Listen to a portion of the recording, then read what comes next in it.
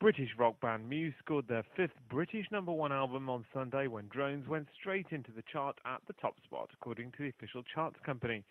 The cut features the singles Dead Inside and Mercy and sold almost 73,000 copies, pushing Florence and the Machine's How Big, How Blue, How Beautiful down one place to #2. Jason Derulo's Want to Want Me was the top-selling single for the third consecutive week. The track, which is Derulo's fourth chart topper following In My Head in 2010, Don't Wanna Go Home in 2011 and Talk Dirty in 2013, ended the week with more than 11,000 sales of its nearest competitor, Omi's Cheerleader.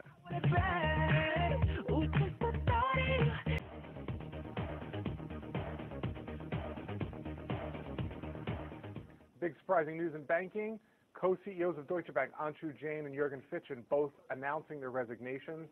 This after a series of bad results in the 3 years they've been there, something of an insurrection from shareholders, and yet a little bit shocking because they had just put forward a new plan. Yeah, exactly. It's somewhat a bit of an insurrection from shareholders. It was just a few weeks ago, the annual general meeting. 39% of shareholders voted against executives. So basically it just means, do you think they've done a good job? We're not last happy. year? Do you like the strategy, that kind of thing? No, 39%.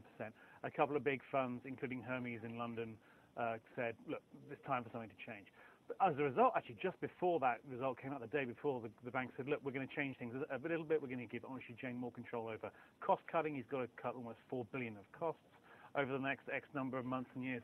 All sounded fine. And then almost as if they've reinforced that Fitchen and Jain are going to be at the top of the bank. But guess what? They finally realized, I think Jain, from what the bank is telling us, said, look, I can't speak fluent German. I don't have sway with the unions. I'm not really persuading people. All of these things that we sort of knew when he took the job. But, I mean, the question here really, I guess, so John Cryan, former CFO of UBS, will be stepping in at some point. So a little bit because Anshu's leaving soon. He's leaving Jürgen's sticking around for a while. Anshu leaves end of this month.